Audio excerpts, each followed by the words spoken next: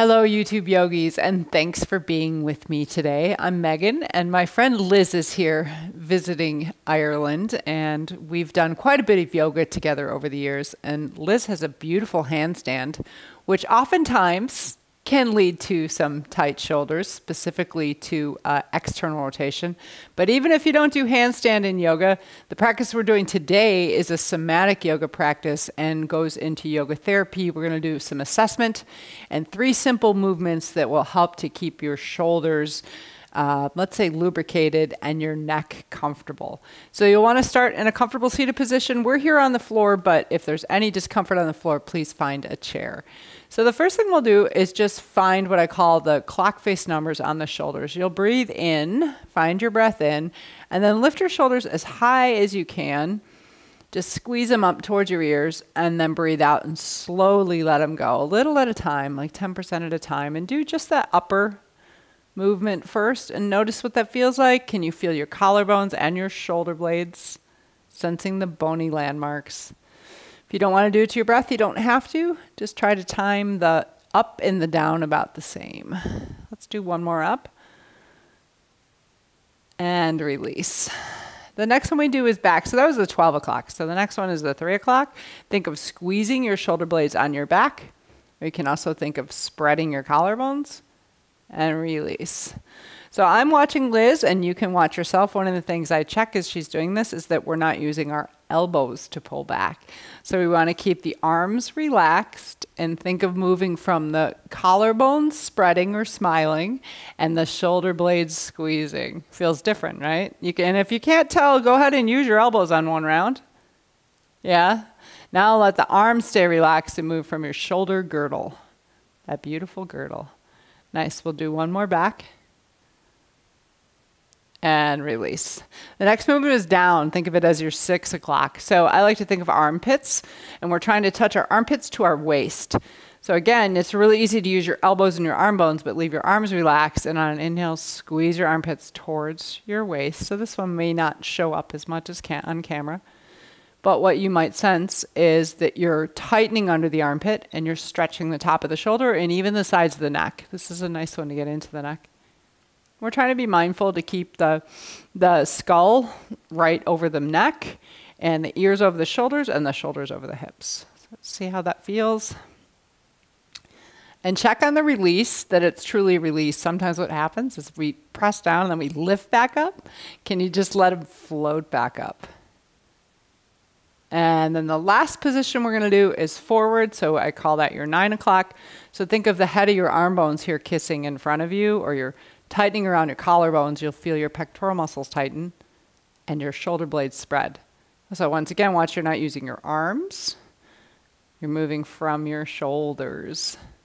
And shoulders, it goes from the middle of your sternal notch here all the way out to the edge of the arm, what we think of this through the shoulder joint, and then on the backside from your spine to the edge of the arm. Yeah. So we're squeezing forward. Notice what that feels like. You can do it from either tightening here or spreading the backside. Does that feel different if you move by contracting the front versus lengthening or spreading the back? Okay, so that was fairly simple, right? Roll them out a little bit. Just roll the shoulders out. As you do that, just let your neck, think of your neck being hydrated. Just kind of floating. Let it move wherever it wants as you roll your shoulders. So for most of us, it's fairly easy to do this movement with both shoulders at the same time. And that's typically what we'll do in a yoga class. But here's where the trick comes in. We're going to do that same movement, only we're going to do one shoulder at a time, because what happens when we have what we call sensory motor amnesia, where one shoulder is stuck in a particular position, the muscles aren't working, then it may not show if we're doing this symmetrically, so we do one at a time. So do you know if you have one shoulder that's stickier than the other? I'm not sure. Okay, so she's not sure, so we're going to go ahead and start with the left shoulder. So we're going to do those same positions. You're going to go up and release on your breath out. So if you're doing it to your breath, go back. So there's your 3 o'clock. And release. And down. And release. And then forward. We've got a live studio audience today doing it with us. So you're going around 12, 3, 6, and 9. Take your time. Another thing I watch for is that when we're doing this movement, the torso's not rotating. So you want to really sense that it's your shoulder. Yeah. Can you feel the difference in just doing one shoulder now? More focus.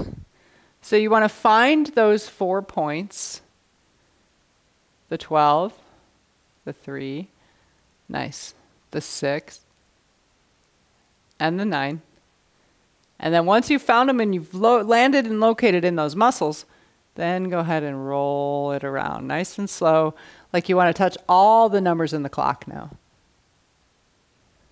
Nice. I'm getting some cracking. Don't know about Liz. And you can also go the other direction. So you might go up and forward and down and back. And I can see she's doing a really good job of not using her arm. But if you're using your arm, go ahead and do that so you get that idea. So here's a swim, like this is a swim arm, right? We don't want to swim with our arm. We want to rotate from the shoulder. Shoulders are really interesting because they're built for mobility, not stability. There you go. And then relax. And just take a moment, flip your palms up, and feel your left and right shoulder. This is that magic moment. Can you sense the difference? And just feeling that. So we give the nervous system, it's like giving the nervous system a chance to bathe in that transformation and recognize that this is what it feels like when we have true freedom and comfort in our shoulder. And let's do the other side. You can take your palms down, so recognize your right shoulder. And we come up first. You can do that on your breath in and then slowly release all the way to 100%. Go back. There's your 3 o'clock. And release. And downward 6 o'clock. Tighten that armpit. Release. And forward. And release. And just take your time. So again, if you're using your elbow, go ahead and use it to feel you want to find the mobility, but then can you duplicate that mobility moving from the shoulder? And it might not be the same end range of motion. It might be more limited. But finding that. And notice if you find more mobility by squeezing from the front versus spreading from the back. Like, how is it that you can find your mobility? Is it through compression or contraction of muscles or lengthening muscles? Yeah. And finding those 4 points on the clock first. So, and you may notice that one shoulder feels stickier than the other. Is there one that's easier to move or about the same? I think about the same. Okay. Yeah. And then once you find those 4 points, go ahead and roll it out. Keep the neck relaxed.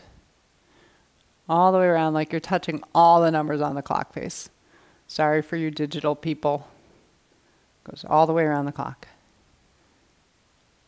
And going nice and easy. Notice where you try to miss or where it feels sticky. Those are the points to go even slower. And you can switch the direction. So smooth out those sticky points.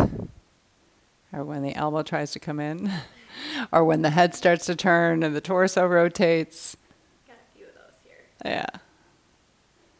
All right, and then relax. So we'll do another one while we're seated. We'll do one more here, and this is more to loosen, less of an assessment. You might feel a difference. So we're going to take what we call eagle arms or Garudasana arms in yoga. You're going to take your left arm underneath the right. And if it's more comfortable to just take your hands to your shoulders, do that. That's the first option. Second one is backs the hands together. Third option, only if it's comfortable, is the palms or the fingers come to the palms. So whatever you got there, then lift your elbows slightly away from the body. So you might be here or here or here. And now what we're going to do is relax the shoulders downward as best you can and let the ear fall to the left shoulder as the hands fall towards the right. And then come back to the center. I like to inhale and move, exhale back to the center, but you don't have to do it to your breath. Nice. And I'm going to watch her for a moment. So again, sometimes what I see is that the shoulders, the upper body, torso is rotating. So you want to keep that from happening. She's doing a nice job staying centered. The other thing that will happen is what we're trying to accomplish here is to just Keep going, Liz. Nice job. Keep just dropping the ear to the shoulder versus rotating the neck, right? So it's a drop, a lateral bend. Yeah. And the studio audience is doing a great job too. Nice. Just take a few more. Can you sense when the muscles in the neck are getting short in the side of the neck and when they're getting long? Feel your shoulder blades spread.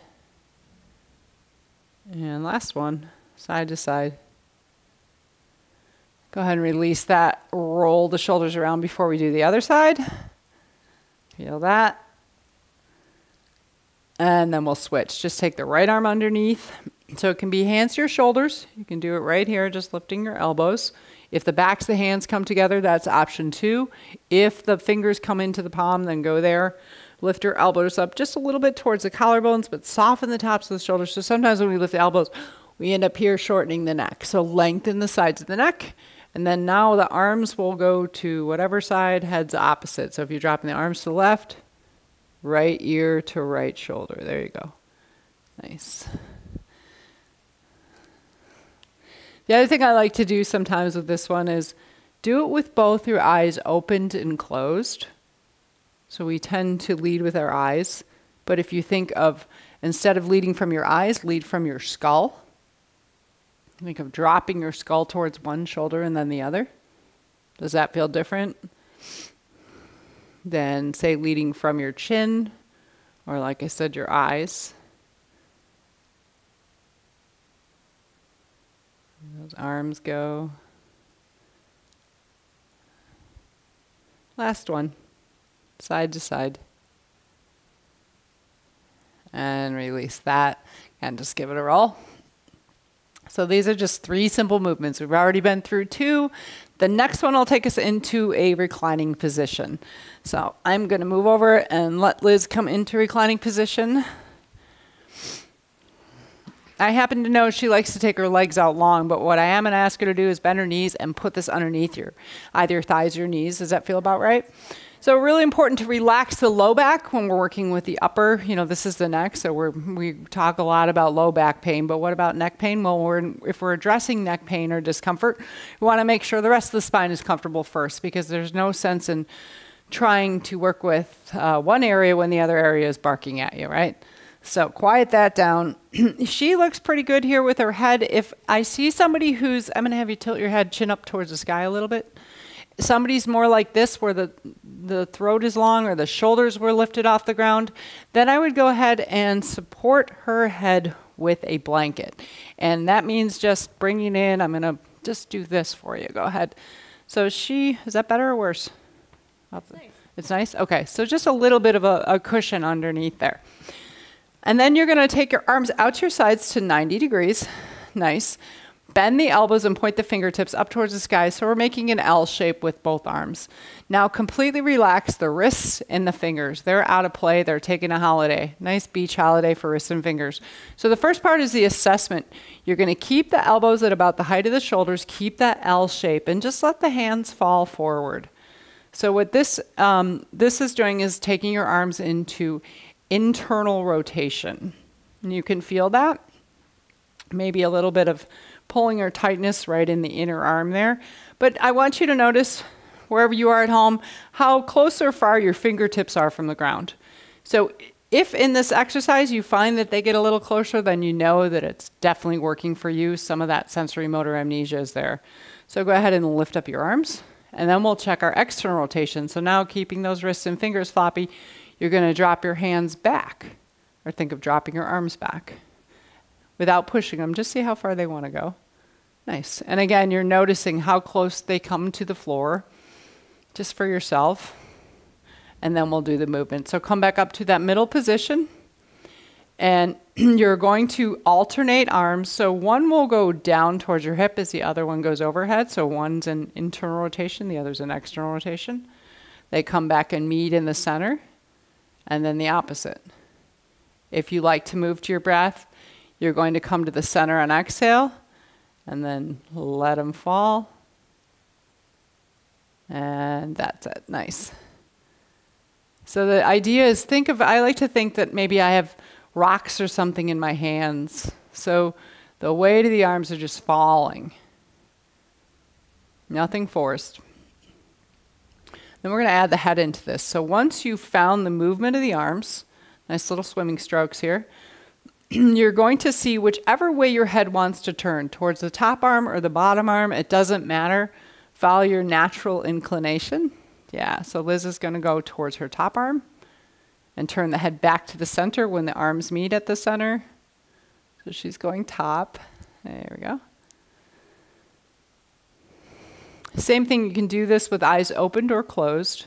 And if you're doing it with your eyes closed, think of rolling your head from your skull. You might even feel yourself, you're at the base of your skull in the center, and then you can feel yourself roll towards one ear or the other. So really let your skull be along for the ride as the head rolls. And whichever way it's easier to turn, do about 2 more, letting your head go that way. Yeah, keeping the arms relaxed. Nice job. So we're not trying to force anything. There will be no test later to see how close your hands came to the floor. Just a personal assessment. All right, now I'm going to ask her to stop for a moment. We're going to do the same thing. Actually, let's do it from a movement. So go ahead and continue to move for a few more. And then she chose to look towards the top hand. That was her more intuitive way or instinctual way to go. So I'm going to ask her to just switch and take her gaze towards her bottom hand.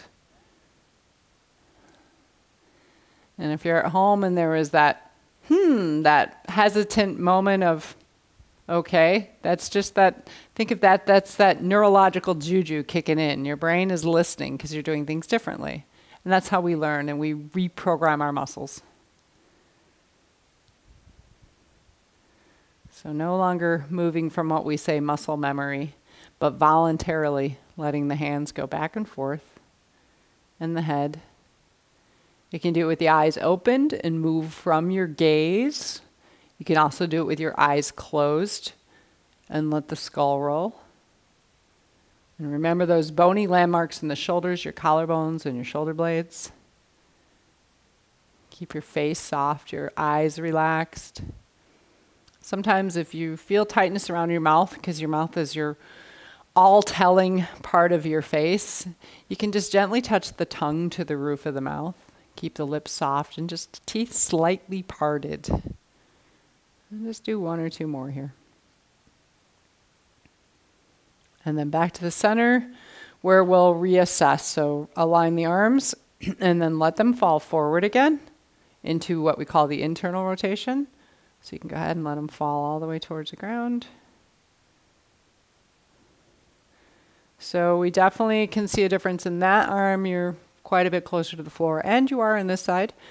A little more tightness in the side, but I don't know where you are at home, but this is that assessment for yourself. And then we'll go the other way, come up, and take the arms back into the external rotation, just letting them fall. Can you feel any difference? Yeah, a little bit there. Yeah. Let them relax and come back up. Nice. And then we'll finish by just taking a full body stretch. You can reach through your arms and through your legs. Full body yawn, big breath in. And on any breath out, take a couple breaths in, a couple breaths out. Any breath out, let yourself just land.